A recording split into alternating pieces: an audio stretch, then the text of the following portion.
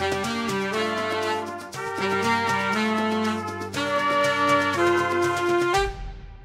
morning and welcome to the New Generation Forum.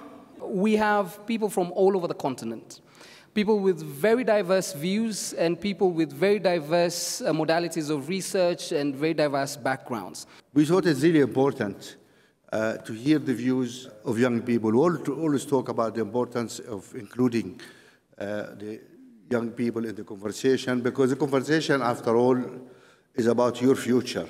Are we expecting our leaders to reach through us only through the traditional media, or can they reach to us where us, the young people, are more present? Governments should be custodians of our culture in a world of globalization. We demand participation in how the budget is allocated, and that includes even the most vulnerable people in communities and the most marginalized people in communities.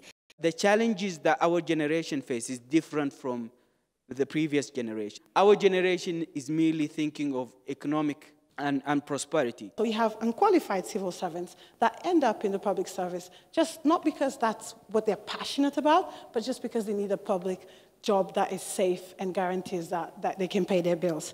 Know your rights, use them responsibly. But people don't know those rights, so they don't know how to use them responsibly.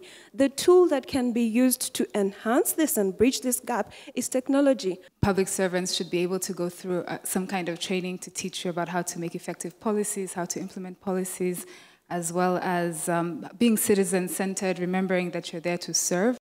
As young people, I get it. We're hungry, we're fast, we're agile, we're seeing frontier technology. We're talking about mobile and digital, right? And using the internet, but you have other places in the world where they're talking about AI, bot development. We're not there. How do we work with the other generation so that we are basically bridging that gap and moving forward together? When the public service put out schools, when the teachers are teaching, then the parents or the citizen also have the obligation to make sure that they're using these services and also to maintain those services. When you're implementing projects, are you implementing visible roads that people can see and your electoral voting classes can count your number of projects?